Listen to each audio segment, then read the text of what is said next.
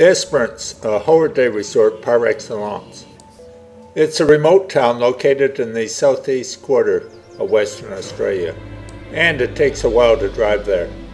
It's said to have the best beaches in Australia, and they are impressive, and it's been voted as #2 tourist town.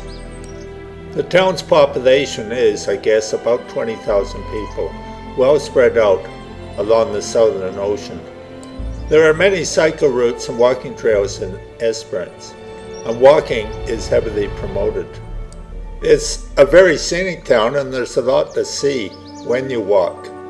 The center of the town is graced by large Norfolk pines planted in the early 1900s.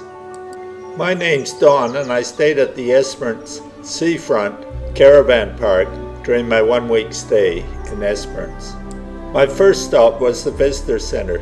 Esperance once advertised itself as the Goldfields Port, and it presents itself as a very attractive place in the tourist literature, ahead of such country towns as Bruni and Margaret River.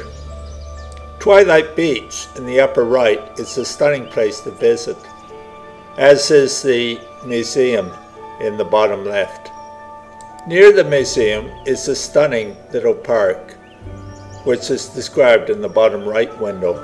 As you can see, the beaches are impressive, but there are strong and cool winds on the Southern Ocean coming from the Antarctic.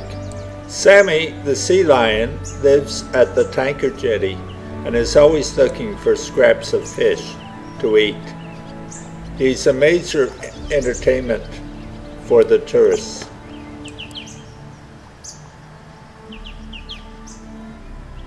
Walks along the sandy beaches during the orange and crimson sunsets are a memorable experience. It's said to be good fishing off the tanker jetty, and lots of fishermen take advantage of this.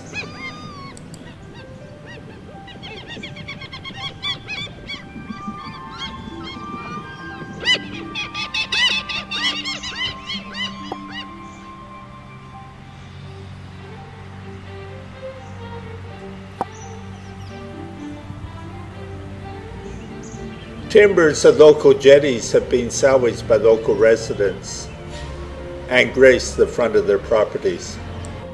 The Salmon Beach Wind Farm was Australia's first and was connected to the power grid in April 1987.